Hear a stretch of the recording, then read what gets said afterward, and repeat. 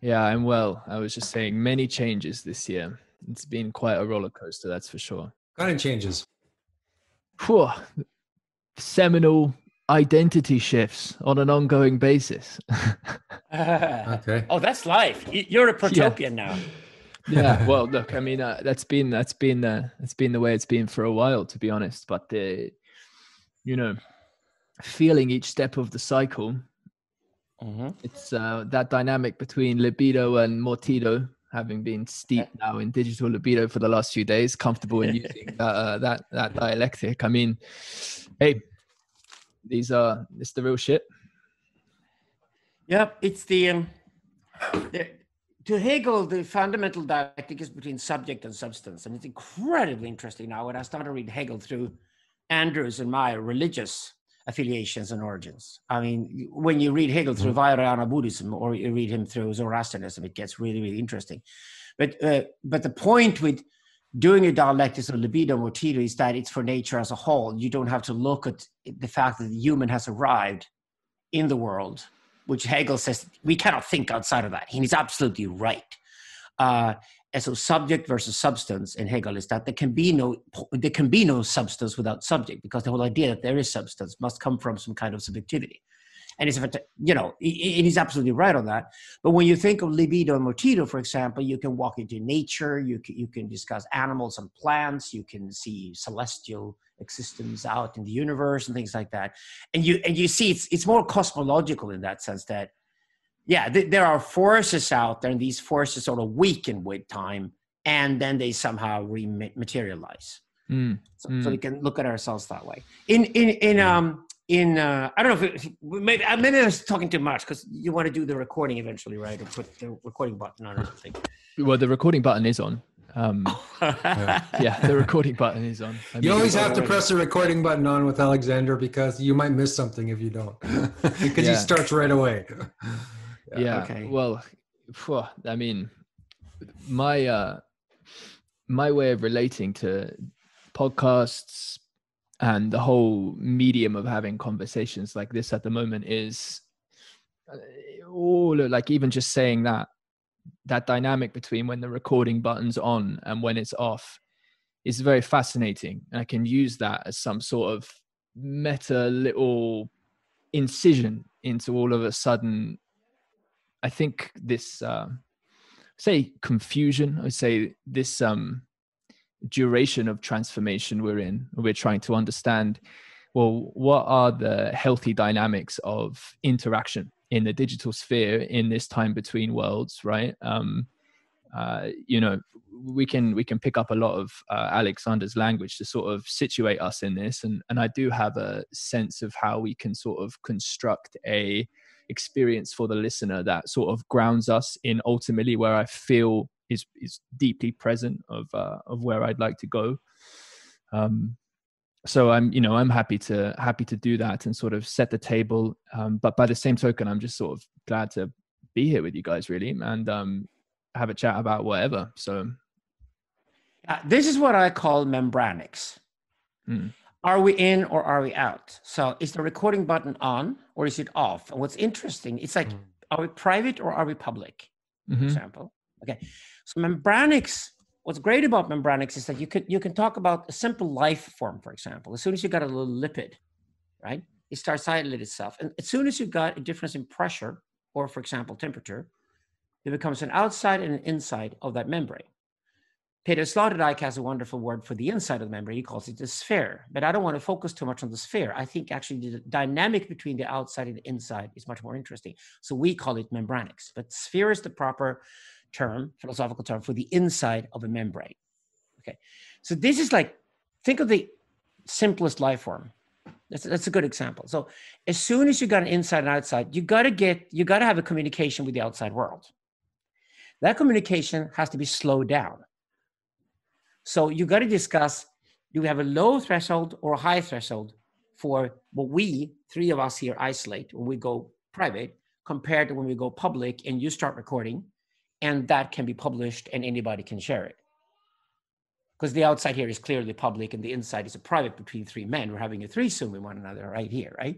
So the membranics means that you got to understand that the communication with the outside world is a lot about how do I get nutrition inside, so the subject can thrive in the outside. Obviously, subjectivity starts on the inside, and objectivity it's on the outside. So the subject-object relationship is in between the two. So you got a project here. The project is to make the subjectivity thrive within the membrane. So it's like like you're talking about a womb in a way, like if it's a sphere, it's a developmental thing. Correct, but a womb is within a process where spheres are being created. So it's more about actually interspherical relationships when you talk about the womb. That's why it's such a strong image for us as well, and a strong archetype. But we can get back to that later. But this is just the principle of what membranics is. Membranics is essentially the study or the exercise of how you communicate to an outside and inside within a sphere. So you got to get nutrition in, and you got to get the shit out for the survival of the membrane itself. So membrane needs memory very early on. And that's exactly why we started looking at psyche and mind and things like that. You know, how far back can we go? And certainly in biology, you go all the way back into biology, possibly not in chemistry. I don't think molecules need any of that. But you need a memory very early on, because you got to start communicate with the outside world, and you better not repeat mistakes. You better learn from previous experiences, so your guesswork gets better over time. This is what we call wisdom, ironically. So wisdom is essentially just how you learn how to communicate with the outside world to protect the value, whatever is inside, to add more nutrition on the inside, possibly even expand the sphere, hopefully, but they get the shit out. And that shit hopefully then becomes nutrition in another sphere. This, for example, how plants and animals collaborate with one another so perfectly, because what's shit to the animal becomes nutrition for the plant, and what's shit for the plant becomes nutrition for the animal.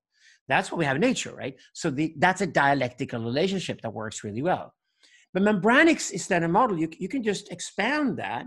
And what's wonderful with anything you discover in philosophy, you can use scales, is that it's so useful. So for example, you got a town, say a medieval town. Oh, you better protect it, because there are robbers everywhere, and, you know, Mongols coming and Tatars coming, running on their horsebacks, and, you know, whatever. You got to protect yourself from the outside world. Especially women like to be protected. They like an inner sphere within the sphere as well, which you call inner circuit, and then the guys can have an outer circuit. And then you put the shamans at the very end, because they don't care whether they live or die. And the androgynous guys in between them. So we have these different spheres, and they all have their different membranes. So the straight guy's not supposed to walk into a women's hair salon. Only a gay guy's supposed to walk in there, because that is a membrane. It's a membrane to the inner circle. Women can talk freely with each other and with some gay friends about their lives, and they don't want their straight guys or husbands to hear what they're talking about. So that's another membrane again. And if you look at membranics that way, you can scale it up, and you got the town, and you don't put the stupid guy at the port of the town. You got to have a very clever guy there. Actually, you got to have a couple of them. And this is actually the origin of the priest and the matriarch, and the relationship between the older woman and the priest, because you often put a priest who has sort of he has a sane understanding of the outside world, and he sort of learned about the outside world. You got a matriarch who's just the wisest person in the entire tribe. She's been around. She's seen bullshit going on. She sees who walks up there, and she can look at the face, and she hears the tone of the voice or the body posture. She knows whether this guy's a bullshit or not. And of course, the only condition when you come to the membrane is that, do you add value if we allow you inside? Okay. Or do you not? It's also, do you fit in the particular place inside, right? If you're connecting to your correct, let's say, energetic archetype inside, right?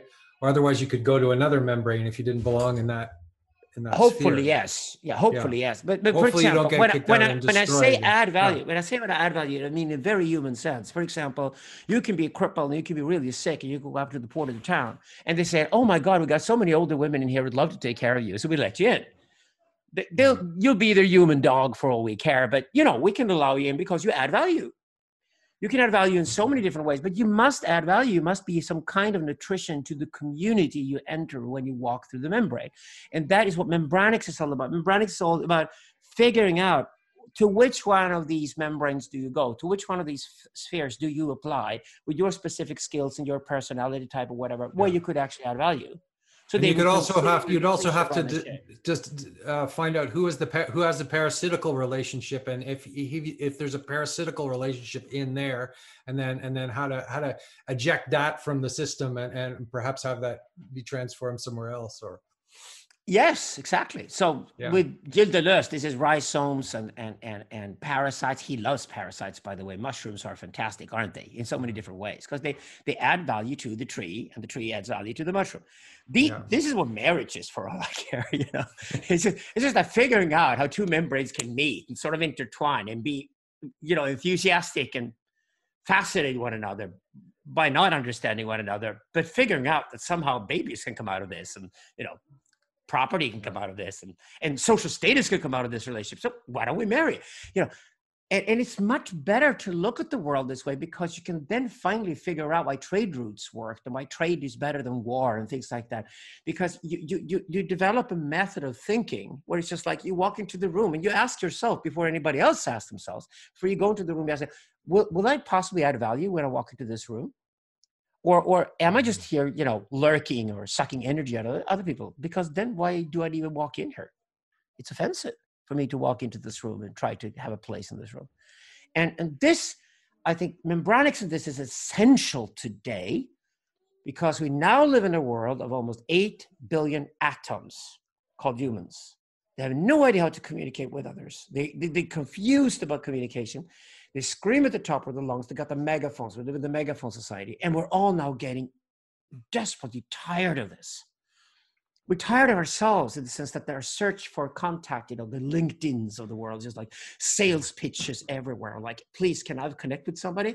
Well, if you could figure out who would be interested in communicating with you and whether you'd be interested in communicating with them, if you could figure that out first before you throw yourself at people through advertising and marketing and sales pitches, you can figure that out, then you're much better prepared for digital than anybody else. And the Buddhist term for that would be, you would be creating a mandala.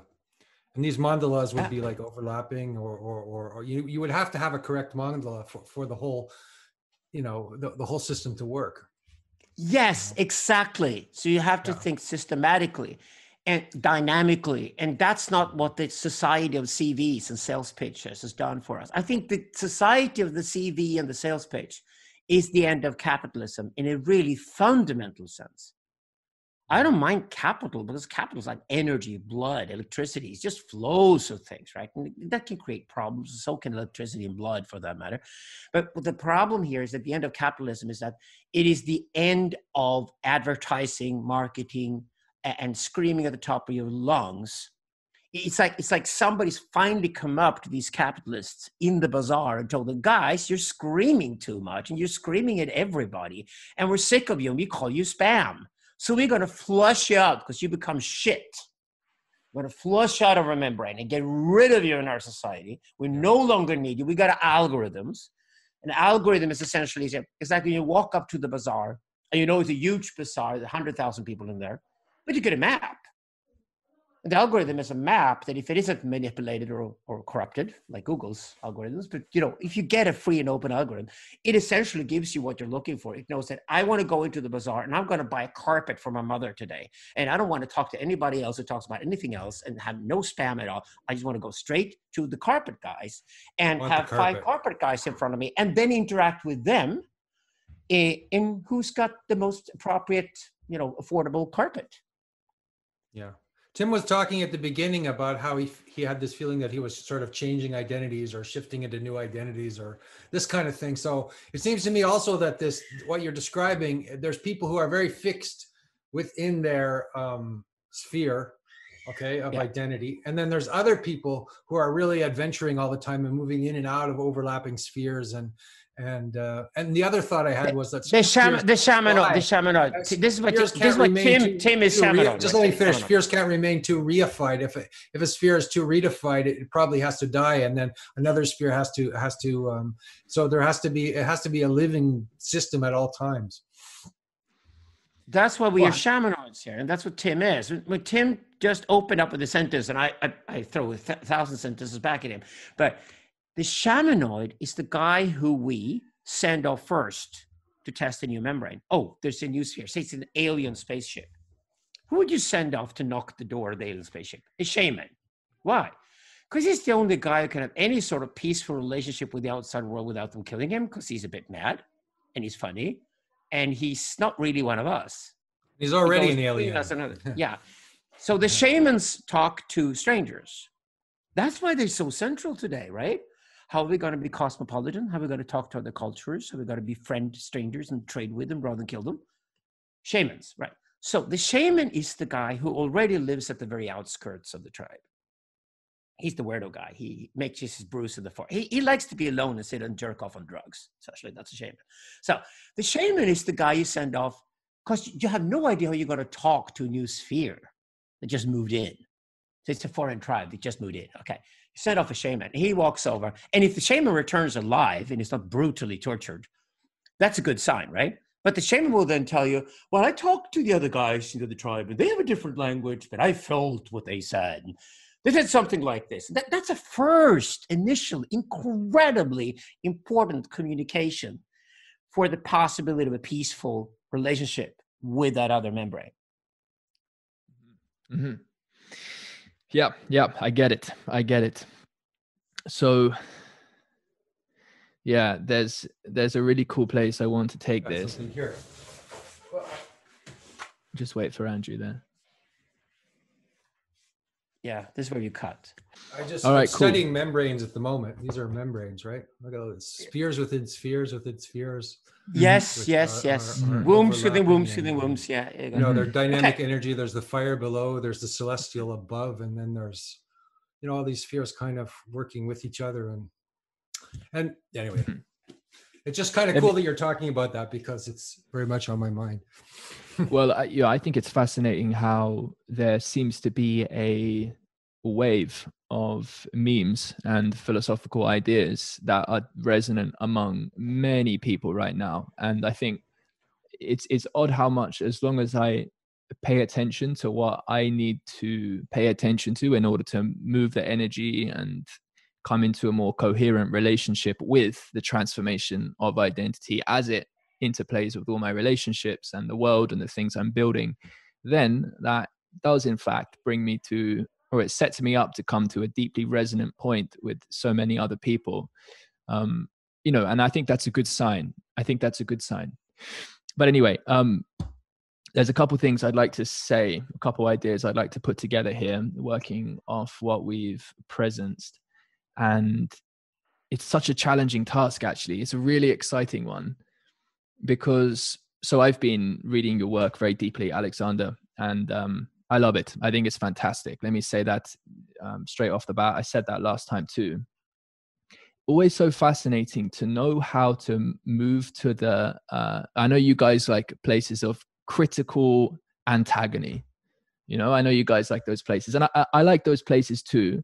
Although I like them most when I feel like there is a shared aspirational spirit to generate coherence from that, right? So, and I feel that very much here, but there's a challenge because when there's such a deep hole of work, right? And when the concepts presenced are so important to grasp existentially appropriately, how to then move to a point where you might go, okay, in here I want to clarify, in here's where I feel like if we poked at, it could open up into this like really fertile ground of conversation without appropriately, with the right amount of humility, presencing the rest of the structure is a really challenging thing. So I just like to put that, you know, there to begin with, because I feel like honestly, there's like an hour and a half's worth of sort of questions leading to the explanation of certain concepts that I'd prefer to get on the table first before getting to this certain point. However, let me see if I can sort of get there. It has to do ultimately with the relationship between the Bard Absolute, Barred, not your name, obviously, and its experiential and socio-analytical role within this structure, in this time between worlds, in this transitionary time where our narratives are needing to be reconstructed, and we are in this sense sending shamans out into the digital to see just what's possible in terms of establishing vital connection between each other in a way that can bring some sort of enduring balance to the power domains of this new era, which to be honest are fucking terrifying. You know, I actually think digital libido in those last few chapters I don't read it as an optimistic book in many regards, to be honest with you. I think it's in some sense deeply pessimistic. Realist. I should just add that the pointer is that we're writing a trilogy. Mm-hmm. So the first book, Syntheism, Creating God in the Internet Age, deals with the concept of utopia.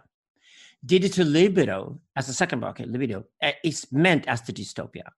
So it's like, it's got to be tough, really tough, because we're in a major, massive transition phase in history right now, a paradigm shift. And this is that's why the book gets dark. And that's why it also paints that, okay, if the masses can't follow the elites, this is what awaits them, right? For example. So it should be there on the table. That's exactly why I think you should even start with that book. It's better to start with the tough, rough news first if you go through spiritual teaching. But then the utopian version is in a way impossible. And that's why the resolution is going to be the third book that we're working on. And we probably need another 2 years or so, John and I, to write it. But that's a book called Process and Event, which is the protopia. So the protopia is like, what is our solution? So where are we going to go next? How are we going to have the ever refreshed, ever renewed sort of society that we can thrive in, where we can deal with the problems that the dystopia presents to us? So yes, it is a dark book, but it's a dark book on purpose. But the overall message in the exodology as a whole doesn't necessarily have to be understood as dark. It's more neutral. Yeah, no, I appreciate that. Fair enough. So, all right. So maybe maybe we could take this, we're most of all speaking about the dynamics of relationship that confer legitimacy on who gets to enter the inner sanctum versus who stays outside. And so, and that discernment process, that relational discernment process, seems to be fundamental and in the domain of the shamanistic caste, if I'm following correctly. And that's been represented through different figures canonically throughout the ages, as you articulate, that track more or less sort of technological epochs. So my sort of current understanding is that our situation is particularly challenging in this time because it seems to be like, I want to tie this actually back into this this funny switch between the recording button on and off, because I'm not actually convinced that either of those spaces as we currently have them is in fact that relational channel, is in fact that appropriate relational channel. I think we can have a meta conversation about it, and that's what I take us in some sense to be doing. I could be wrong about this, but that's why I'm focused here. And I think that has to do with the degree of real relationship enabled for those watching to really participate, which of course is something we're both cognizant of and in our various ways trying to invite. I appreciate what you guys are doing with Parallax and inviting people into conversation and what have you. So you obviously see this as the challenge, but we know broadcast is kind of old school and ultimately sort of fucked. I mean, we could be much more articulate about that, but you know, we can put that to the side for a moment. And then on the other hand, you're expressing a need to want to invite more people in. I think that's what you're saying. Well, sort of. Is that what you're? It's sort of that. Okay, I get it. Tim, my suggestion is to talk about accessibility, because that's tied to the Bard Absolute. Andrew's and my critique is that we know that children deserve to be children and should not be treated as adults. Okay, so you can play around during your childhood and you grow. And at certain stages in your life, you're ready to be an adult. The problem these days is probably the opposite one, is that we stay infantilized for most of our lives, right? So that is the problem with culture today. But the thing is that accessibility, the dream of universal accessibility to everything, like think of a totally transparent society, is a dream that Islam and Christianity share. And my critique of that position is that Islam and Christianity are pop religions, the vulgarizations of original religion. I think if technology has developed over the last 10,000 years, religion has gone the other way. And the reason why I make that distinction and why we introduce the Bard Absolute and we talk about membranics is that The bar absolute means that you're not ready for this yet. Okay, I had, for example, a long conversation for hours yesterday with a Swedish guy who's one of the heads of the Swedish police. He's gone after the drug dealers for like 20, 30 years. He's sort of made a turnaround in his life. But I also want to listen to his view, because we're discussing what should you really do with all these drugs out there? Because drug taking, for example, taking psychedelic drugs, is not something you want a 3-year-old to do. You certainly don't want a 30-year-old to experiment with that on his own. Well, then that's part absolutes. It means that you got to put limits somewhere where you say that you can only do this under certain circumstances, and you must be guided by somebody's experience. And actually, you might even not be a person who will ever do this. So that's what the bar absolute means. This, if we're going to talk about wisdom seriously, it's not a flat world of 8 billion people babbling, expressing their opinions at all times, because then there's no input. Like I tell a lot of young people who come out to me and say, your problem with your generation is you were fostered to think of yourself narcissistically. You were fostered by social media in the last 20 years to think of yourself as a guy who's got a sales pitch at all time. But you know what? You got nothing to say because you're only 23 and you never read a book in your life. And your ego is not interesting. So they finally wake up to this. It's like a massive spiritual awakening when they finally understand what digital really is. Digital was not about giving you a megaphone. Digital was about you learning more than ever and exploring together with others how fantastic the world is and the potential of things that we can do together. And when they finally get this, just like, wow, but I've been completely fooled. Yeah, you were fooled by these telecom companies and tech companies and all these guys who thought user-generated content will be the future. I wrote a paper in 2003 and said, no, I'm sorry, but talent-generated and hard work-generated content will be the future, because there'll be so much content out there. We'll think of 99% of it as spam. And the only thing we'll be interested in is either something that's so definitely universal that it touches the hearts of almost everyone, which rarely anything can do. Possibly at best a Netflix series today or something like that. It can have an almost universal appeal. But in most cases, we're going to go more specialized. Our conversation here, there are a few hundred or maybe a couple of thousand people that are interested in participating in that, then they're welcome to. But if you try to constantly make everything you do more accessible because you want more people involved in what you do, you become a classical Christian or Islamic preacher who thinks quantity instead of quality, and the size of your congregation ultimately is the size of your success. But yeah, I very much want to go the other way. Focus on the quality. Yeah, exactly. When you think about it, you say, no, I prefer to go with the quality and be uncompromising and work on brilliance and do my very best and find collaborators I can do that with. But when you do that, then you leave these sort of pop religions, you leave pop culture, you leave pop, you leave anything, you leave television, you leave newspaper, you leave radio. You need all these broadcasting mediums that try to have a large audience all the time. Yeah. And I want to trace that and blame that all the way back in Christianity and Islam, because the other religions that didn't go for quantity, didn't go for popularity, and stayed within the mysteries, and stayed within the understanding of the world, where Zoroastrianism and Buddhism are Andrews my choices. Could also be Jewish mysticism, for example. Yeah. Those religions have never, they've never ever thought that the contact directly between God and man was there, because it's precisely the idea that God is always accessible to all human beings, and he will always give you no matter what mediocre bullshit you put out there. That is what now digital's finally showing to us that was a myth. Yeah. So that's something that from a certain perspective, I'm not sure I agree with. And it's it's not, but it's in quite a nuanced way.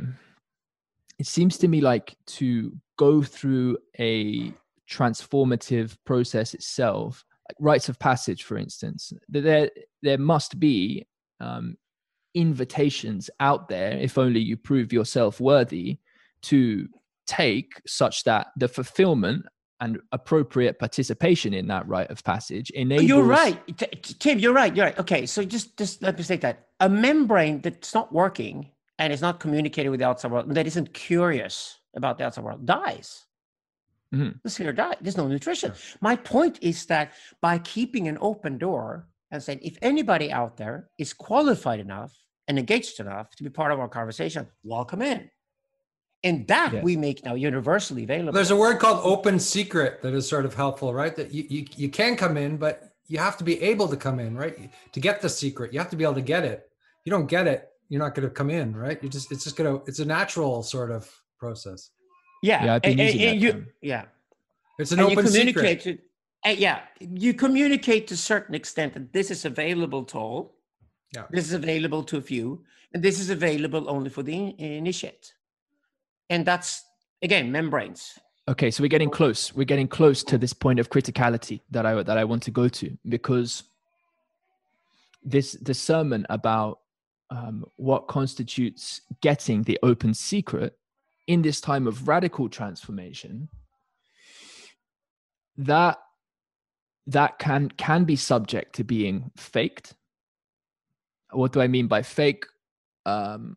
Fake is probably not the best word, but it can certainly be subject to someone speaking all the right memes and actually having had certain deep and powerful experiences that might even enable a sort of a deeper sense of existential grounding in the sublime and chaos of life than some of those perhaps even inside.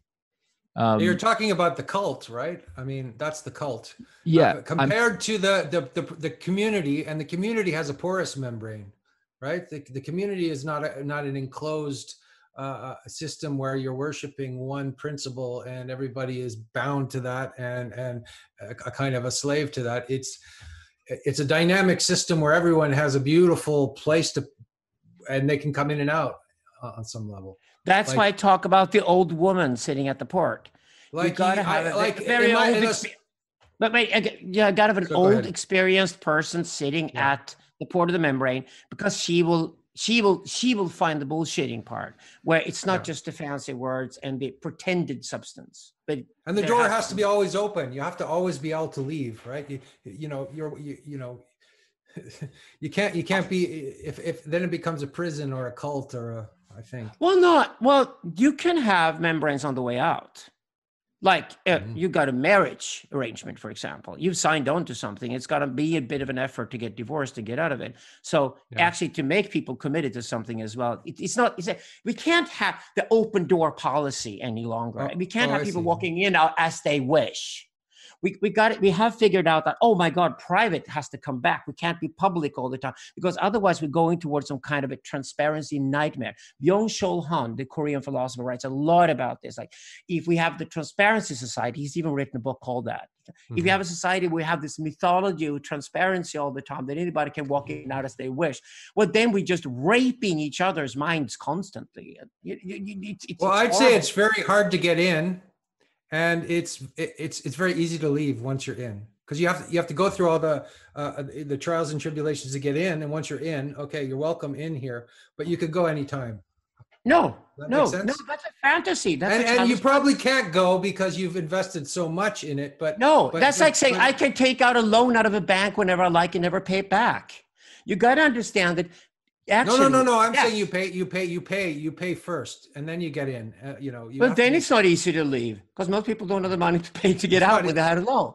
So my point is this, Andrew, that to allow people to get further and further in towards the inner sanctum in any system, say go towards wisdom, right? Mm-hmm.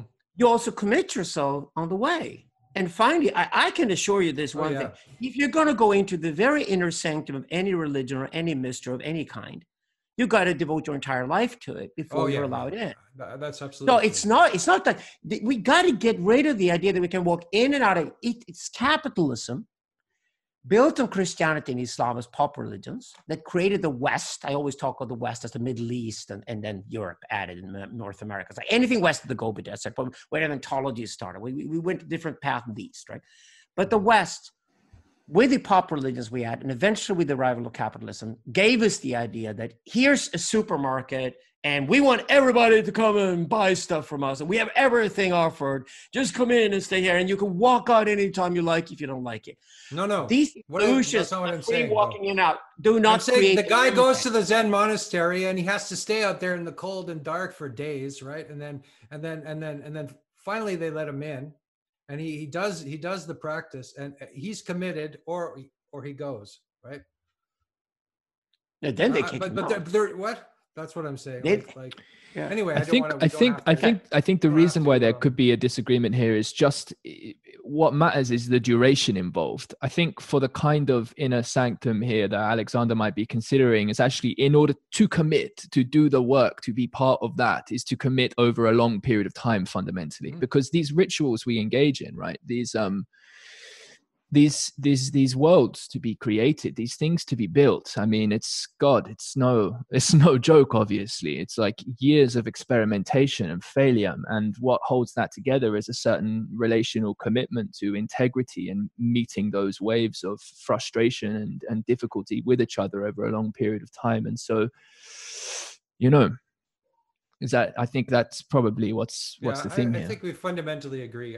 Yeah. What I'm saying is that there would be nobody in the community that I would have a gun to my head saying you have to stay here. I would be deeply committed enough to stay of my own volition. The sovereignty of choice to continue to affirm one's participation. I mean, without that, there's no integrity to the relationship at all. It's just that. But like, no, I actually disagree here, although weakly. Okay. I think the idea of sovereignty is one of these things, one of these negations we've developed over time to think of as a positive when it really isn't. For example, Karl Marx properly said that the reason we got rid of slavery wasn't because we became good people. That's just a myth. The reason we got rid of slavery was that capitalism taught the capitalists that it was too expensive to pay for people 24 hours a day and also pay for the children. It was much better to just pay for one guy at a time 8 hours a day, and it's called work. And then we turned it into mythology that work is better than slavery. And then afterwards, of course, we could say that work had certain benefits, and then we attribute those to the people who wanted to battle slavery were prophets and they were nice people. But this is it's the same thing here. My problem with sovereignty and the sovereign individual is that it's a judicial term developed so we could lock up people in prison. We got to understand sovereignty is a negative idea originally. Sovereignty is that we do not have to take responsibility for you any longer, but we can hold you responsible for what you do within a system. So we can actually maximize and get the cream out of you, but you won't get much back.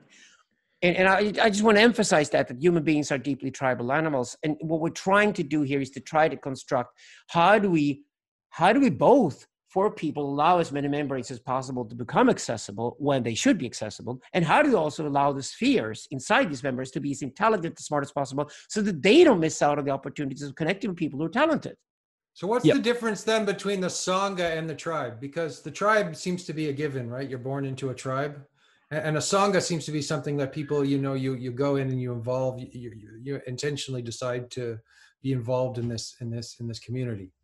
So there must be a difference between a tribal community and an intentional community. No, that's a very modern European American interpretation of how you join a community. You don't apply. Well, you could be born into it as a child.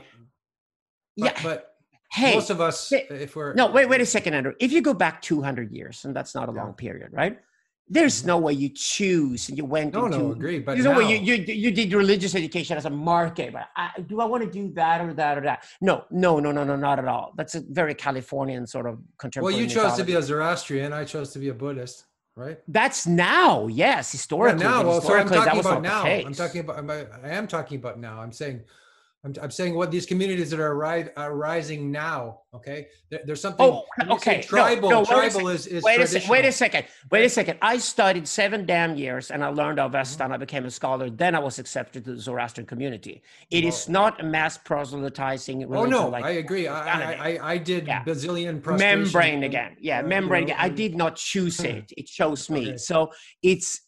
And I think that's why these things are important to you and me and Andrew, because we are convicted that this is the future. We're convinced that this is the future. It's not about easy accessibility any longer. It's gone so vulgar. Yeah. Anybody who stands in the street and tries to sell their wares, it's time to sort of do Christ's move, which is to throw the merchants out of the temple just for once and clean it from all the spam. Because in reconstruct the temple, what actually you got to prove why you should have accessibility to this sphere. But, okay, Tim, what's your concern here? I want to hear more about Tim's like what he's trying to get at, because I don't think he's gotten there yet. Well, I think we're getting there.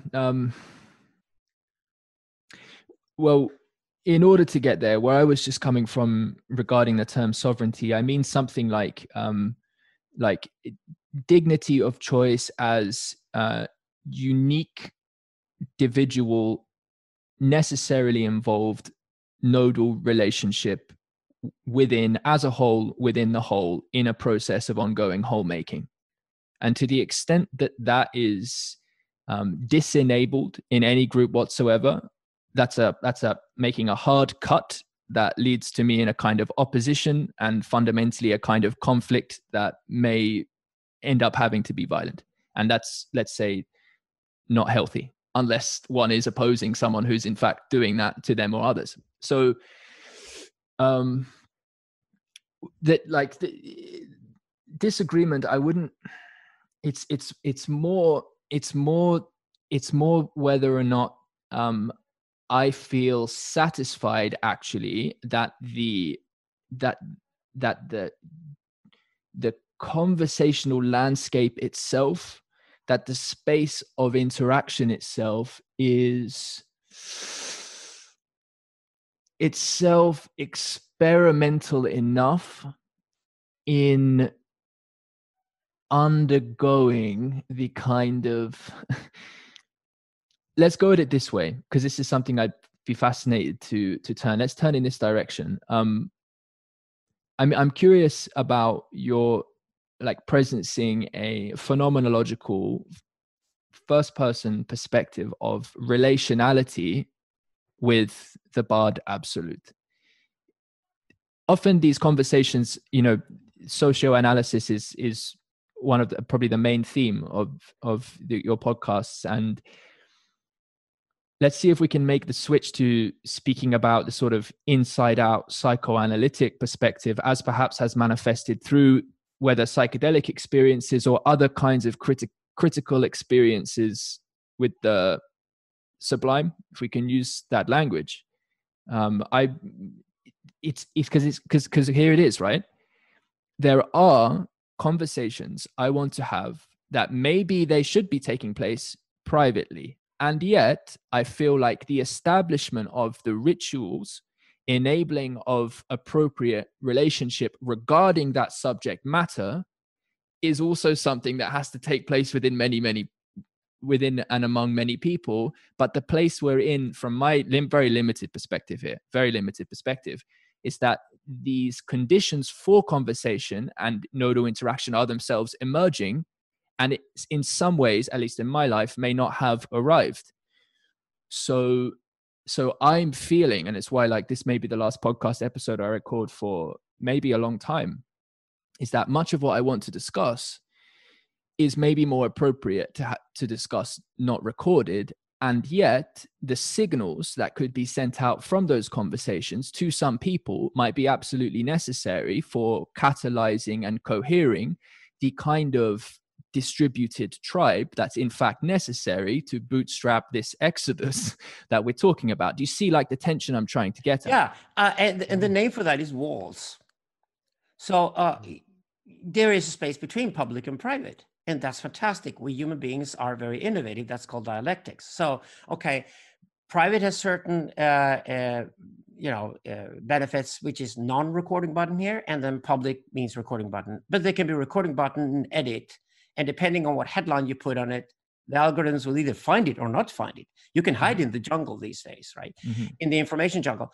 And you can also put it behind a wall and say that we have some material available here behind a wall. And we just want to make sure that it doesn't get into the wrong hands and that the people who actually participate in that material, that's what we do these days, right? Mm-hmm. Are then invited to be part of it. And that's why I'll talk about digital monasteries all the time. Mm-hmm. A digital monastery clearly has a membrane, it has a wall, and certain students go inside and they then share. And also we all know that people open up a lot more when they know that not everybody can listen.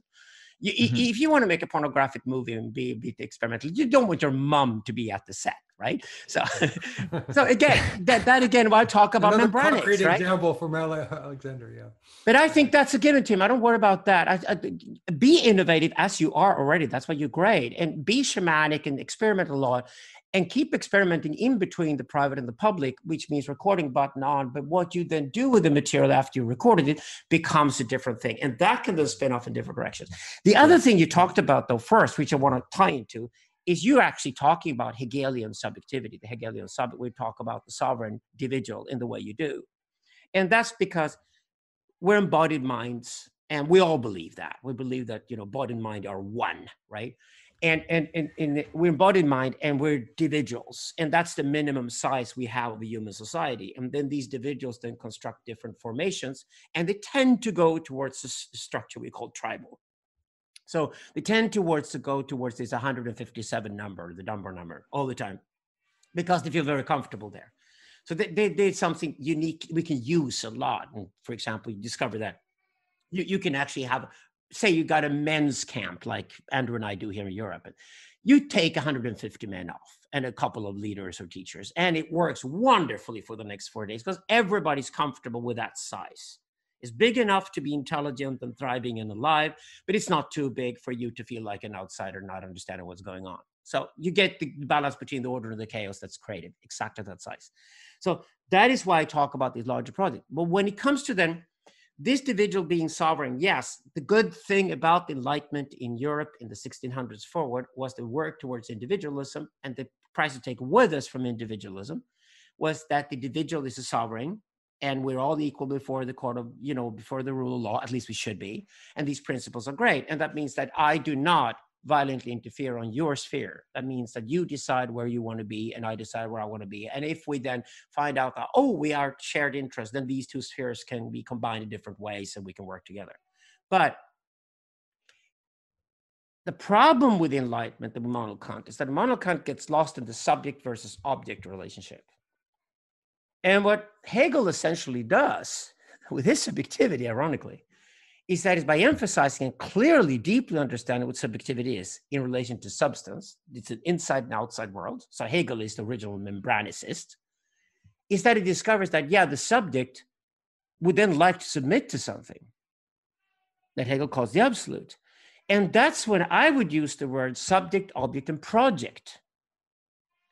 Because once you decide you got a shared project, you also share the different responsibilities and specialties within the group that go for this project. The phallic is always a project, right? It's always like, we're going to go there. We're going to create a better world, or we got to go to a different place, or to the promised land, or whatever you like. Or we just got to build a building, right? We got to build a skyscraper or a temple, for that matter. So say we got to build a temple somewhere here in, say, North America. That's a good place to go. Say, Northern Canada, big temple going to build. That's a project. And a project requires that a lot of people become cannon fodder and hard workers at the bottom. It requires a certain priestly leadership, which is the plan and the architecture. And it requires a certain royal leadership, which is the biggest guy who goes before everybody else. The other guys can mimic and then build, right? So these functions, the royal, the priest, etc., demand a hierarchy. And that's what hierarchy is. Hierarchy is always tied to project. And that's when your subjectivity is not that interesting any longer. Because the subjectivity is basically, yes, I would love to be part of a product that's bigger than myself. Mm-hmm. And that is much more grand of me as a human being than just sitting here on my own as an isolated atomic little island, always talking about myself all the time. And I think you get to that point, don't you? There's a point where you get where the project becomes more interested in you than you.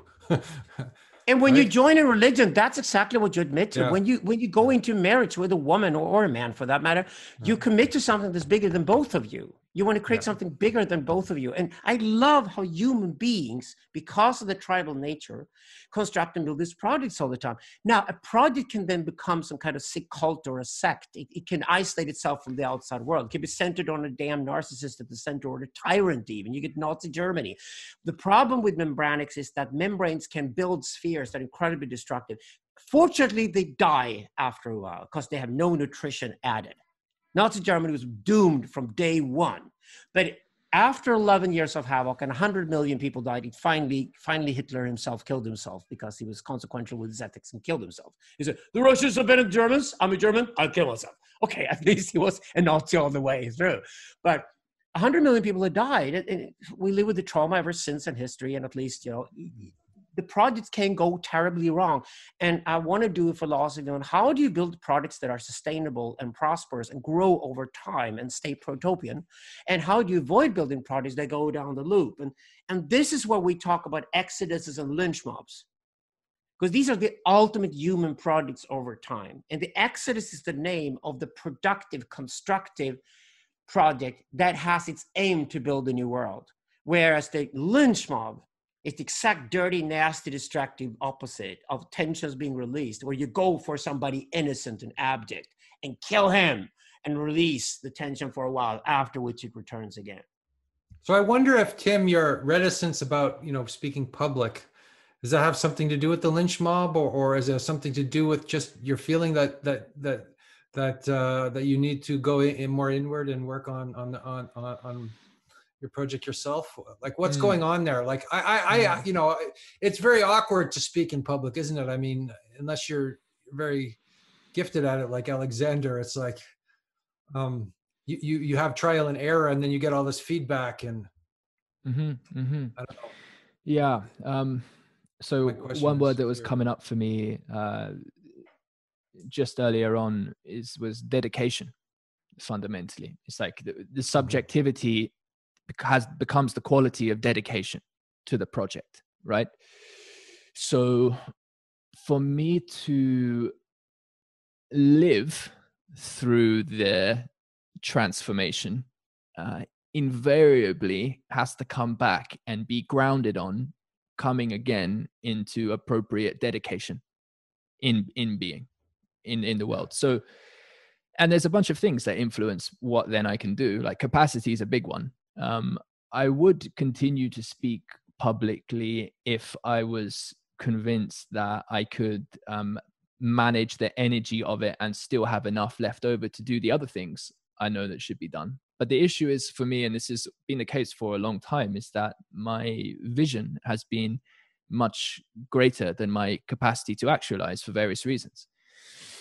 And now I'm witnessing a whole bunch of what I saw needed to happen start to happen.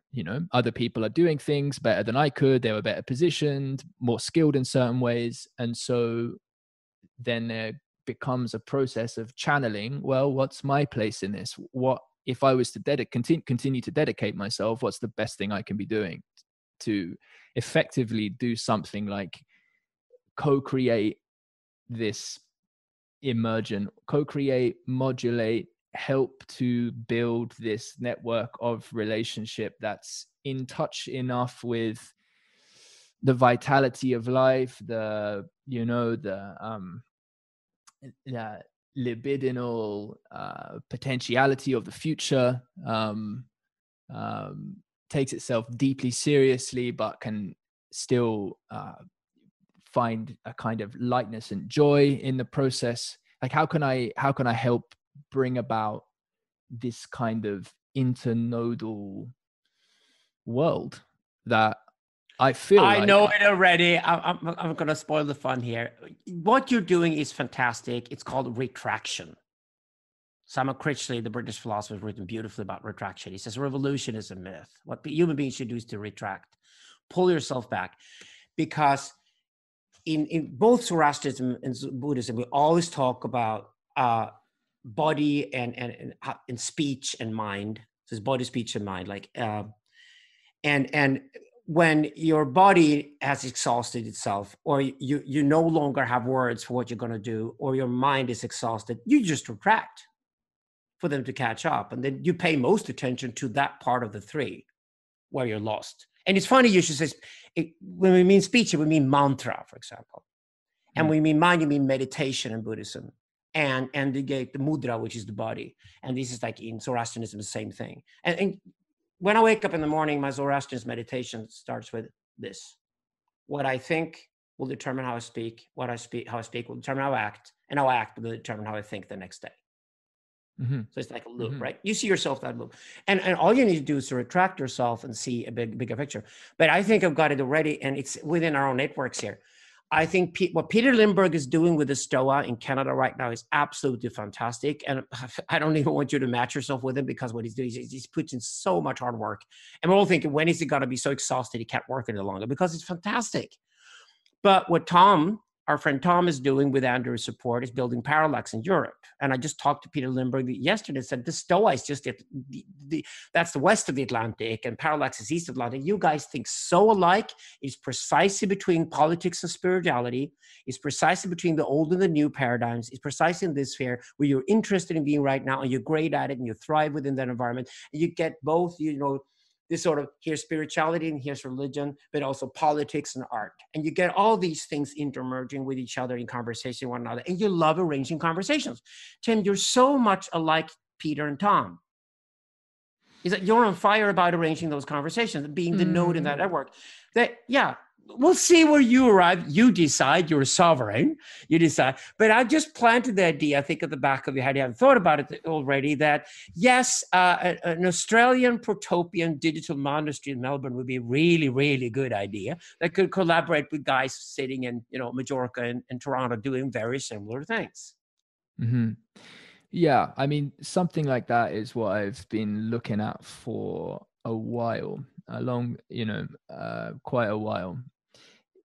I could take this conversation quite a few different ways from here, I think. Yeah, I mean, status is an interesting thing. So I should say as well that I've recorded a bunch of stuff that's already sort of private. Right. And I actually hate organizing conversations. Like I really don't much care for. It's so sacred, actually, sending an invitation. I call it the sacred art of invitation making, because I think the dynamics of invitations and then fulfillment is like fundamental to this relationship. And there's something actually almost metaphysical about it in terms of how I think. But I don't like that they can be left hanging. I don't like continually having to adjust to a kind of nebulous, unmade channel of interaction that is separate to an actual being here together. I'm not an organizer of things in that regard, but I need to take a lot longer to continue to develop my own thought, for instance, and to do the work in that sense. So that's one thing I want to do. But otherwise, do you have a team? Do you have a team around you? Because Peter and Tom do. No, I mean, that's been the main. That's probably why you are retracting. That's why you want to retract, and you should retract, and you do it gracefully and wonderfully. Retract and start thinking, who could you collaborate with that are actually physiologically, geographically close to you, close to your butt, as I say, and start working with those people. Because if you create a team deep, if you create a team down under that can complement the sort of things we see happening in North America, Europe, you're perfect for it, Tim. You'd be absolutely perfect for it. Absolutely. Yeah, that's the next step, right? Yeah, in a sense, or could be the next step. I mean, well, we have the indigenous culture here, like if I stay in Australia, then it would be outrageously remiss not to journey into the desert fundamentally. But I also don't want to pressure that process, like that's something that has to come to you as much as you push for it as well. And I've done a lot of pushing. I've gotten where I am because I've pushed out. And I feel that it's like, whew, trying to follow something more subtle but I want to put more effort into voicecraft.network. So that's what I'll be doing.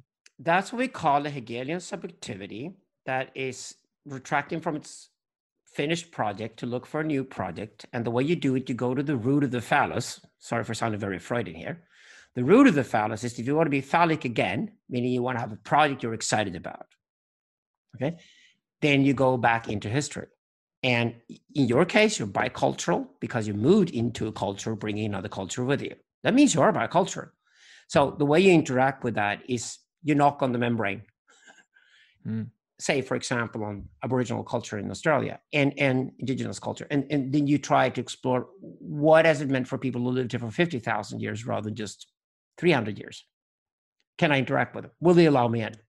Can I bring nutrition to the door before I go into there and say, whatever root of the fellows I have, my ancestry that I have with me, I bring with you and see, can we make amends and see what could come out of that? So that's exactly how you think. You think retraction is you go deeper down and you go back into your own lineage. That's why the Bible is full of all these long lines of he was the son of who was the son of who was the son of who was the son. Because you try to claim lineage to claim credibility, but it's also your own journey. That is why I talk about deeper history, not just deep history, but deeper history today with data and everything we have. We need to know history better. We need to rewrite history all over again, properly this time, hopefully, and much better than we did in the past. For example, rewriting the history of Asia, which is a project I'm heavily involved with. And yeah, that's a really good place to start. But I would also start looking around. Don't do the solo show.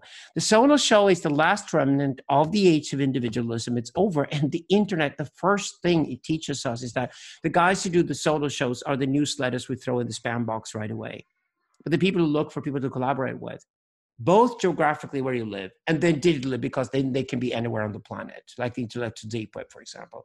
Do both on both levels. You can work both in digital, which is global, and you can work locally, which is physical. And find a team and work from there.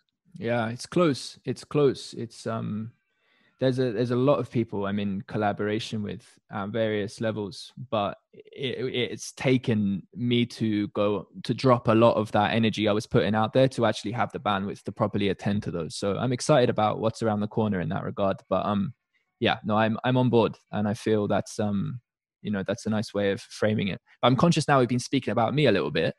And but it is actually practice protopianism, and that's what we're working on anyway. So I think it's an example of the conversation. And Peter Lindbergh, the Stoa, and Tom Eichler and Parallax, who Andrew works with a lot. Yes, check out these guys too, because that's why we had this conversation. Because what Tim is doing in Australia reminds us so much, for me and Andrew, of what these guys are doing in Canada and in Spain. Yeah, well, I was talking to Peter we had a few conversations at the end of last year. And, so initially this project for me was called Voice Club, and he had Intellectual Explorers Club, where they spoke about intellectual ideas in a kind of club, and we were using their voices, and we used our voices in a club to speak about intellectual ideas. So, there was a lot of similarity there. You have to be on fire, right? That's the thing. Peter's on fire at the moment. Yeah, and he has this momentum going that's amazing. He'll just keep going and going and going. Well, the great thing with this, he is probably at one point going to be kind of explode, and he's going to have to sort of, he's going to have to do what you're talking about. He's going to have to retract and let other people take the reins. But he's created a living thing. I think he's created a living. But the great thing with the internet, which is not just a bunch of cliches. The internet is not tied to television, and television has two terrible things. The equivalent to television is a banal talk show. And the talk show finally became a place where celebrities took tons of coke to be able to talk about themselves once more, and walked in to promote a book or a movie or something, and then they went out and the next guy came in. That is the best television could do compared to this. That's how bad television is. These living, thriving conversations we're having right now, do not put them on a scale deal. Do not make one a week, because that's just imitating tabloid and imitating tabloid television. You don't have to go into a mode, retract, wait till you got the energy and clear vision and a project. Get the people you need to achieve that project. Going with full enthusiasm and do it and put it out there, because you will be out there forever once you've done it. Well, perhaps in another conversation, I could share quite a bit of my thinking in exactly this regard, because I've been looking at these structures for quite a while, and I have built quite a bit of thinking about it. So in terms of these mutual learning environments, is a term that Nora Bateson uses. We were speaking before about this coming into the membranics, coming into the inner sanctum or what have you, and that people need to do a certain amount of work to then be accepted. But what's interesting is the thing people are proposing here is not actually the completed article. It's proposing a community to come into of ongoing learning processes as well, because the thing is to be built like this, the dynamics of these digital communities in terms of what sort of collective intelligence and various ways to filter and orient people so that they can meet the people they should be meeting and interacting with and navigating their way appropriately. What that is very much still to come, but it's an ongoing learning process that everyone's collaborating in. And so in that sense, I don't think you need to do 8 years of work to come into that space. Right. But there are certain ways of conducting. No, but Tim, I think that space will die because I think that construction is naive. And my critique, what I call the California mythology, is the critique of the romanticism of the flat. We fooled ourselves with the internet because it cost us nothing to go online. It cost us nothing to open the Gmail account or the Facebook account or the Twitter account or the Instagram account and go into social media. It was made available for free because we traded our data instead of trading your money. That created a dream, an old Rousseauian dream, oh, we're all equals and we must treat each other as equals and always be in equal conversations with one another. That's not how wisdom works. Sorry. No, I don't mean that. Wisdom, I mean more like... wisdom accumulates after a while. And what then happens is that out of the flat comes the Orwellian, there are some who are more equal than others, rather than speaking openly about the fact some people know more about certain shit than other people do. And you know what the problem is? The problem is that those who know more than other people do will find it harder and harder to be accessible to others, because there were so many people around them, they will just start closing off and create a stronger membrane around themselves and close them off. And that is why I think it's better to create conversations where you say from day one, this is a flat conversation. Anybody goes into this room, you know, talks to each other on a flat set. And at least we got a guy at the door again. So not, you know, a troll walks in through the door and destroys the whole thing. You know that one guest at dinner party can ruin a dinner party. And the second you know that, you got to put a guy at the port. But you can still create a fantastic possibility of having a flat space. For example, if you go to Burning Man, flat space. Then within a camp, you can have a hierarchy. And, you know, because a camp to be built has to be a project. But the festival itself is fantastic and very communist and beautiful because it's flat. But when it comes to actually, for example, learning something properly or building something properly or changing the world radically, it takes tons of effort, hard work, deep studies, years of work.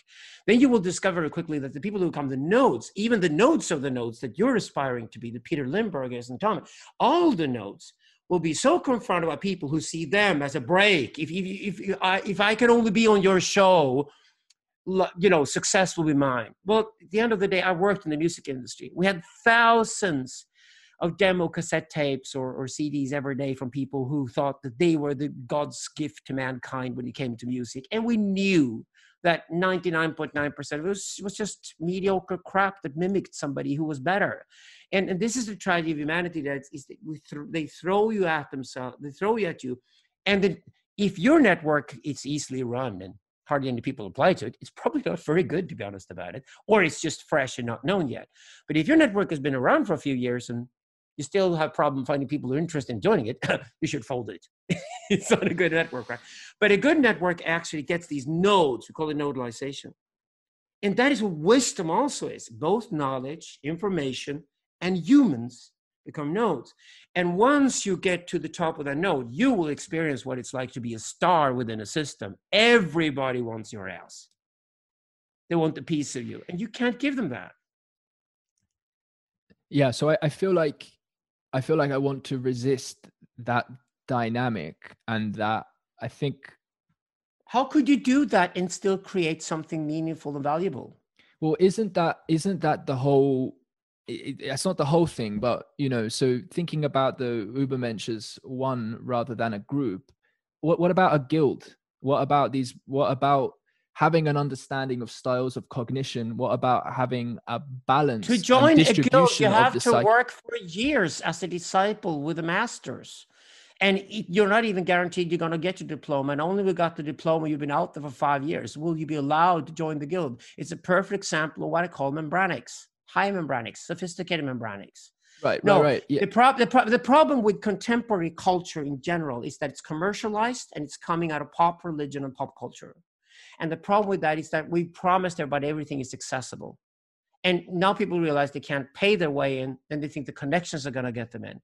Can you get me through the door? It's like a nightclub of 1 million people want to get in, but there's only places for 500 in there. There's also a question of contribution, right? If you think of the Jews and how much they've contributed to culture and how many Nobel Prize, they hardly even have a country. You know, people don't even think they exist, right? A lot of people want to kill them, right? But the Jews, for example, they had this very small, powerful religion. Right, when they wrote a book, and you know, and they had, I don't think there's anything more powerful in the West than Judaism, but it's still a small, you know, relative to the other religions, a bunch of sort of eccentrics with a lot of laws and rules and things that you have to, you know, you definitely can't just walk in the door and. On the other hand, the ethics of it is really for the world. Like although they're the chosen people, they're chosen for the world, so they want to help the world. So it's kind of it's a kind of they've been kind of successful at that. So there's this sort of paradox between a universalism and an elitism that I see there. I think that Alexander's trying to express. People like absolutely me right. Joined a religion. That's what Judaism. I joined an actual religion. I didn't want to invent my own religion. I came to that conclusion at one point that I you know, that would be sort of a hippie dream, right?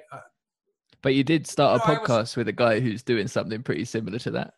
No, yeah, I'm both going back 4,000 years, and I'm a converted Zoroastrian, and I'm also declaring Syntheism. And before the Syntheism book was published, I went to see my Mobud Kamran Jamshidi in Paris. He looked at the book and said, "Great, you've done Zoroastrianism without all the Iranian nationalism attached to it. Perfect." You're basically saying the same thing again. Great, because that was the point. My point is that religion does not have to be reinvented at all. We've left religion. We need to go back to religion. Technology is what we're inventing. So the point here is that these religions that we study, Zoroastrianism, Vajrayana Buddhism, and Judaism, are smaller, more quality focused, built by people who retracted, considered carefully what they were doing, focused on the quality, didn't care about the quantity. That's why those religions will survive. I think the end of pop culture is also ultimately the end of pop religion. And out of the Axial Age came these sort of easy, simplistic ideas that Islam and Christianity unfortunately are. I'm convinced that's the case. If you promise people they're going to live forever, and no matter what they do, and they don't have to pay a price for it, you're lying. You're lying. They're going to die when they die. You know, so well, it's the most seductive promise as well, too, because it's like saying, okay, here's open the door and God will be there. You don't have to do anything for it. You know, God is just right there behind the door is wide open. Come on in, and God is right there waiting for you. But the thing here is with Tim, you do not have a choice. This is pure logos. This is pure logic. If you create a successful network where actually quality is being delivered constantly, tons of people will apply to be part of it. What are you going to do? Because the more people you let in, the lower the quality will be, and eventually you kill it. All right. So this is a space to be generative in then. What do you guys think of creating games? Here's an example. It's actually one that would be super fun to play. This is just one of so many games, but you might have seen Lawrence Curry Clark who magistering what he calls the glass bead game after the Hermann Hesse book. So the idea with this game is that in many respects, it's just working with the creative energy that we're already expressing here. And I think that's important to say from the offset, but you can play in 1 minute turns, 2 minute turns, 5 minute turns, but it's essentially improvisational philosophy, improvisational generativity with each other, developing essentially a collective voice of exploration and integration. So there's a way to actually evolve ideas and be integrous with respect to that, which becomes quite evident in playing with someone. You get to know someone pretty well, pretty quickly. So it's an example of a kind of relational modality, which can have a real religious output. That's what you do in a religious feast, kind of like where you generate all of these you generate all of these, psychotechnological play, and then you generate a mandala, right? And then I think I think that this quality of game is at the heart of what a genuine religion would be, because it wouldn't be separate from art, and it would be a communal art form. Yes. A shared participation in creating art together. And I think that is fundamentally, we can understand the channels of that as grounded in things like cognitive style, things like I've got on the wall right behind me, I've got different classes of generative seats around the table, as it were. I think it's very important to have people that are oriented towards exclusion, in the sense of does the code compile or not, and then people that are also geared towards inclusion, in the sense of are we appropriately caring for all that we could be in caring relationship with. Now we want to each have a sense of the whole together, but we do have primary, focuses. So certain channels of generative roles in collective making of art and generation together, I think they're the kind of things I will be experimenting with, outside of the public exactly space. But then presenting them when you can channel people coming through processes who then go, oh yeah, this is someone who in the, domain specific knowledge area of, this angle of philosophy and this thing, and we're going to be speaking about this, particular subject. They've kind of got that covered, got people there from a more feeling tone, from a sense of kind of intuitive vision, that's like in there. And maybe but this is where art and religion are different. When it comes to art, that works and works wonderfully. That's what I talked about Burning Man. That's a flat is. And art can be accessible because if you get it, you get it. But if you don't get it, you walk by it anyway. And a lot of stuff like that don't have to be moderated.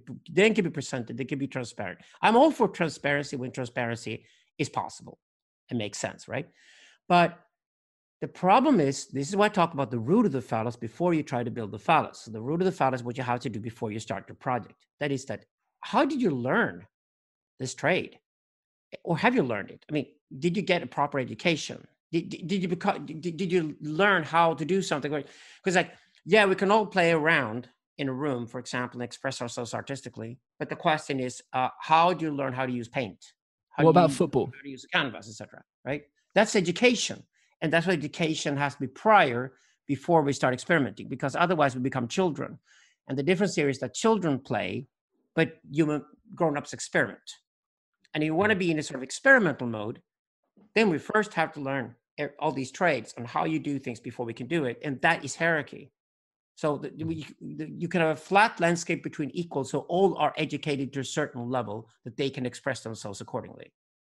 I think Marshall McLuhan would say that football is art, and so is advertising, and all kinds of. He says art is what captures your attention. It's like anything that captures your attention. Yeah, he has a very interesting, basic, very broad idea of art. But it's not. He's not using art in a nice way, right? To him, art is just it's artifacts. It's art, period. And anything you put in a gallery white walls pretends to be something it isn't, because you already got it everywhere. Because he doesn't say quality or not like. He's very judgmental against art. You have to remember that. He's not saving art by saying that. Because anything that catches your eyes or catches your ears is art. Period. That's a very basic, great understanding of what art is. So yeah, I agree with him, but that has to be. You have to be reminded that he's not an Andy Warhol kind of guy who celebrates soup cans. Yeah, but he says that art, the judgment of a great piece of advertising or whatever would be like, it takes time to judge it. Like what we think of as art, we don't know if it's art in the moment, because it's totally impossible to know what is art in the moment, because, you need years of, it has to go through, through time before you can consider it to be art. Years before you can make it, years to understand what it is. That's again, royal and priestly. So exactly. Both. Intelligence. Football is also religion. Football is religion to people. Yes, that's true. But it's a religion because it reflects religion that's deeper. It reflects the hunting team or the warfare team and things like that. Maybe we could distinguish here between, because you say always religion is everything, Alexander, and maybe we could distinguish between primary religion and then all secondary religion or something like that. Because if you say religion is everything, then how do you know what religion is exactly? I mean, what is, when we talk about religions like Christianity or Buddhism, or how are they different from football and basket weaving and football is performed, religion is performed, but religion is rarely, if ever, created, because it has been created already. That's the point you and I make, that we did. We went for the old religions, the smaller, exclusive religions that actually made an effort and therefore will survive all the other big pop ones, right? So that was my point. So football is religion in the sense that it reflects religion. Yeah. There's also that relationship then there between football as religion and football as art. So I do think there's a way for these things to come together in an important sense, because that was something you rejected before. Oh, yeah. There's an interdependence of these spheres, right? They inform each other. So I think we're making games. I think the shamans are creating games that then become those games that everyone can play, that's the open religion, but there's a hierarchy in that some people are better at playing the game than others, and everyone loves and appreciates them because they love the game and they're also involved. But not everybody plays football. There's spectators. Fuck loads of people play football, but you know, like it's the world game. That shit's already won. Next podcast, football and philosophy. Yeah, I think world impact, seriously, with football and philosophy gives a continual landscape of metaphor, context, embodied context to situate really deep understanding in just concrete stuff that everyone can get. Not everyone, but like, I think there's something very interesting there. Yeah, that's pedagogics, and you can do a lot with really great pedagogics. It's rhetorics as well, right? But the point with the barred absolute concept, which is where we started, is that some things are so complex that we should not fool ourselves into believing they're widely distributed to anybody who is not educated and can just lazily walk in through the door and think they can have everything. Because that is, to me, the current predicament. And I don't want to fall into that trap by promising people something is available to them that they will not even understand. I think what we need right now is sort of a revival for the separation on the membranics of saying that you can do this now, you probably can do this later, and don't ever go there because it's not your thing. You know. No, it's an important point, and it's one that you should be making in your position of like holding the wisdom here. And I agree with you. I really do agree with you. Let me presence this though. It was something I heard Jonathan Pajot say, the icon carver, someone who's becoming very well known as a sort of resuscitator of Christianity and advocating people return to Orthodox Christianity as the vehicle, you know, through which to get through this time.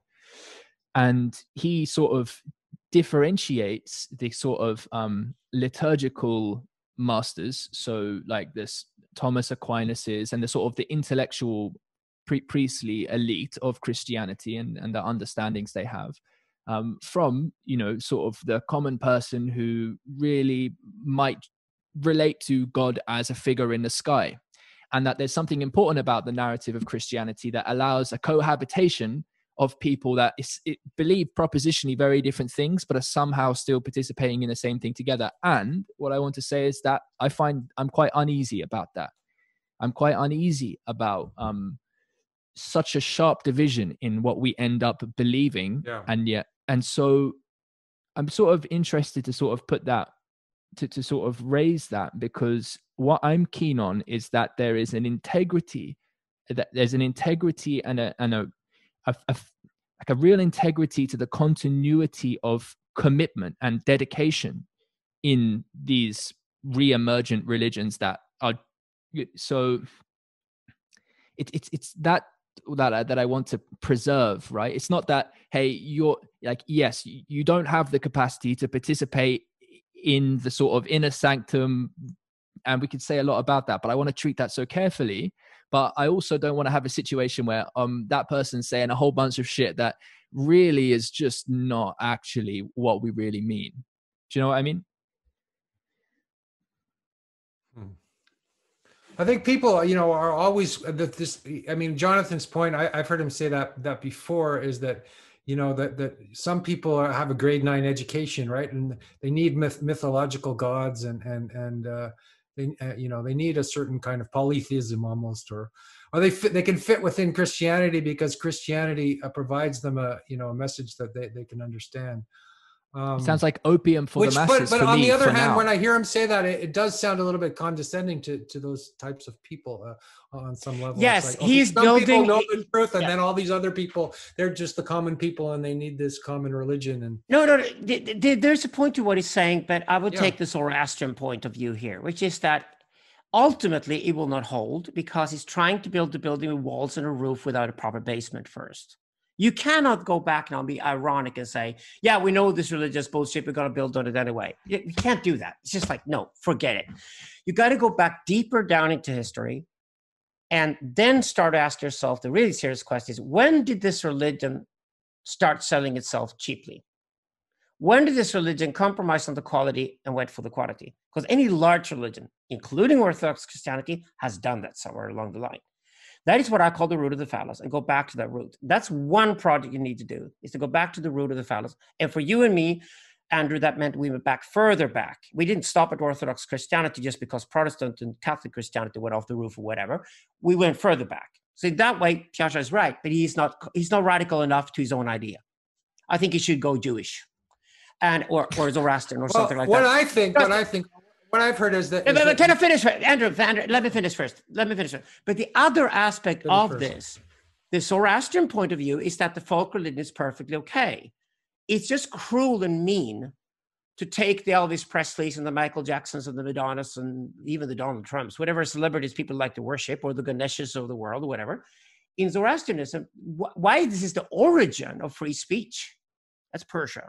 Why it is the origin of free speech? Basically because the priest said, we have a very weird, strange, awfully dark religion that we practice called Zurvanism. Then we have another religion for the military called Mithraism, which is just again and again and again is bullfighting all over again. It's St. George and the Dragon all over again. That's what military guys need to do. And then we got the folk religion, and it's essentially mother and child and tons of saints and idols. Okay? That's three different religions in one. Zoroastrianism is only the key to unite them, which is basically the celebration of being and mind. That's it. That worked in the Persian Empire for 1400 years. That's why I believe in its resurrection, because I think it actually makes sense today, because the alternative is Hinduism. Those are the only two alternatives we have eventually as we go along. But the key here is that you can perfectly well accept that people can worship whatever they like, but to cynically say they should, or say that we should allow that, and the rest of us, the elites, should step out of the way to allow for the common folks to do their thing. That's just the kind of sort of middle-class bullshit that middle-class people do when they discuss it with the working class, and they have, the class analysis goes completely wrong. I'm totally with the working class in the sense I'm totally with people, allow them to do whatever they like. But for me, for people who seek my advice and go on the journey with me towards wisdom, it's all about to be as radically truthful as I possibly can. And that's why irony to me only makes sense together with affirmation. Irony is how you summarize history, but it's not where you got to go next. Next, you go with affirmative. This is Nietzsche, this is Hegel. You go to the ironic because you don't want to stay in the cynical. So you get out of the cynical understanding of the world that the old model didn't work. You go towards the ironic, where you play around with the old model to get to the new, which is dialectics. And then when you find the new, affirm it fiercely, and that's your project. Because where he's lost me is that he's trying to fake it here, and you can't fake it. You cannot build a skyscraper any longer without a proper basement, because digital would just blow it off in seconds these days. That's how factual the world is going to become. Yeah, I mean, so having watched, a little bit of Jonathan, like, I'm absolutely sure he'd have lots to say here, and certainly speak his case. I think one sense I do get from him is that there's an acceptance that there will always be a sort of chaotic character that you have to sort of accommodate. Actually, lots of people might fall into that category. And I'd like to also raise this in relation to, so a figure like Daniel Schmachtenberger, for instance, seems to me to be very much committed to the importance of basically generating the developmental conditions in society such that everyone can, like, comes to a point of being a capable steward of the power we've all developed. And when you roll out the arguments as to the increasing power we have in smaller boxes, just metaphorically, then yeah, it's pretty important that people don't go, off the deep end and start using that power in ways that can obliterate us all. So it's quite important that we do create structures then that enable a real participation in contribution, where that isn't some bullshit salve, is basically what I'm trying to say. I love Daniel, but that's exactly where he contradicts himself. He wants everybody to be with us. He wants to be the good boy that everybody comes with us, the masses can follow, and we could all be lifted together. Like, it's a very Platonist fantasy. But for that to happen, there has to be an architect who designs a certain architecture that makes it possible. And then that architect becomes superior to everybody else. And that's him. And what I always tell Jordan Haldane is back to I love these guys to bits. I should say that. But my position towards them, I discussed it with Jim Rutt, who's a shared friend the other week. We recorded the podcast together. I said, the problem is that these guys are too fascinated with urban planning. They're too fascinated with being the little boys who are going to decide and direct how human beings should live to become equals. And so I think it's impossible. In this sense, I think you got to be radically honest about that you're trying to create some kind of an elite when you do so. In my case, it's simply symbolic elite. I'm working with narratives. It could be imaginary elite. That's when you try to take over politics, for example. And it could be real elite. It means you take over the data and you own and you process the data of the world today, which is big tech and China is trying to do right now. And we're fighting them for it. So you got to. That would be Jonathan Pajot's critique also, I would think that. Of Daniel and guys Jordan, are trying to do it on their own. They're not working with an ancient, the ancient wisdom. They're trying to create another kind They of do not admit structure. their desire to be leaders and to lead. And they don't admit their desire to be architects of this new world, thinking they're superior because they're architects. Somebody's got to be the architect of any structure before you build the structure. And that architect is automatically top of that hierarchy. That's just the way it works. Yes, but the architect only comes to that understanding because, like, just to use the cliche, they're standing on the shoulders of giants. And so if we actually develop the capacity to, okay, metaphorically, die appropriately into a shared appreciation of the beauty of life and the opportunity to live together in the face of this more inexorable, mortidinal fucking force, the void, then we can appreciate particular names, but the names become less, they fade after a time, and we appreciate the new football players of today, right? Eventually people will more or less forget about like Pele and Maradona, right? They might remember them in 3 centuries time, but Garrincha and these other ones, they'll be lost to the annals of history. And what will be the living presence of now. So I think right in here, these polemics we have, these polls we have here, there's such a generative conversation to be had here. And I think where you're speaking from, Alexander, has so much to add. But I also know where they're coming from does as well. And it's very exciting. There's something beautiful in there. Yeah.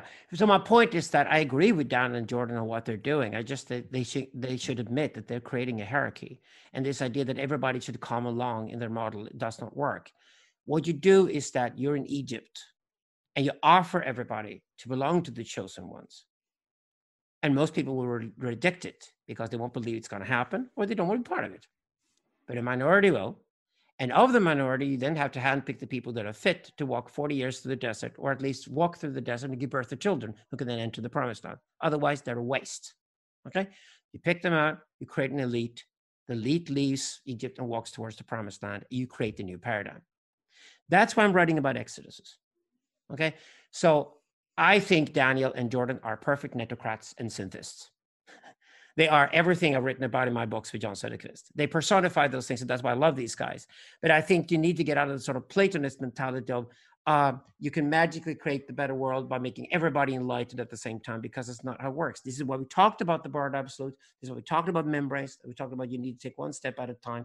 And some doors are closed forever to you, and have a sign that says you will not be allowed in, but maybe your children will.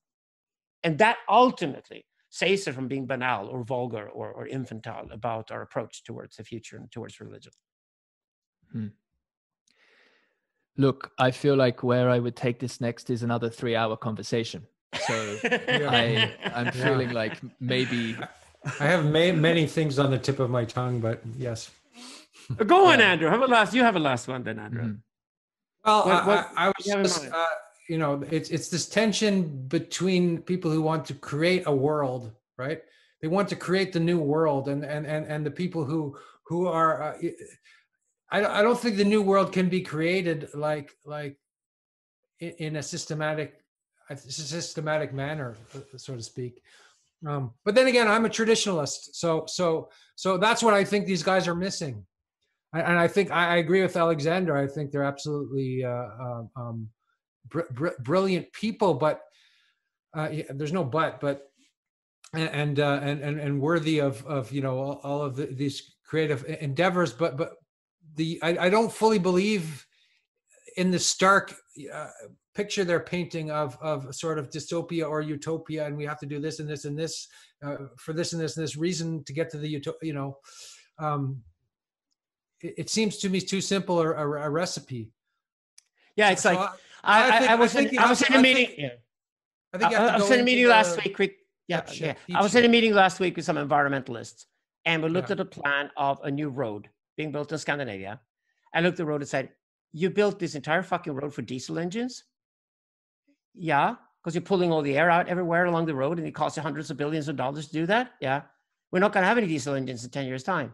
And I just realized we can create narratives of the future. We can create utopias and preferably protopias. But at the end of the day, when people sit down, architects are going to build the future tomorrow. And this is one of the most advanced cultures in the world, one of the wealthiest and most educated. And they can't even figure out how to build a road for the future. They build the road according to old paradigmatics. They build the road according to the old rules. They build everything they do according to the old world. And that's why we talk about paradigmatics. That's why I'd say that the old Jewish rabbi who says it's God's will, somehow that makes more sense to me, right? Then we got to do this with this sort of desperation and. Yeah, well, I mean, I hear you on that, but then I just factor many fairly clear and quick arguments to make relating to the exponential power associated with our technological capacity. And then I factor what Alexander speaks about with the, triple layers of power and how they manifest in, I've got it here in my notes, the nexialist, the curator, and the eternalist. And we obviously can't go there. This is one way we could have gone into talking about the same sorts of things. But it's like Jeff Bezos is out there, and every time I buy a shirt, man gets a cut. And that's just outrageous because he's doing it for everything. And like, we can paint the dystopian narrative exceptionally well is the sad thing. And so it does in some way seem to me there is a fairly stark contrast ahead. We have to go there gently with process. I have the solution, Tim. You go and convert Jeff Bezos and he gives you all his money to you. That's what cult leaders do. That's definitely a conversation for non-recorded, I think. Yeah. There you go. All right. Well, shall we stop it there? Yeah, wonderful. Love you guys to bits. Wonderful conversation. Thanks so much. Yeah. Beautiful. Thank you so much. Guys. Yes. Thank you for listening. And if you enjoy these podcasts, please consider sharing them or leaving a review, and perhaps also to consider supporting it on patreon.com/voicecraft.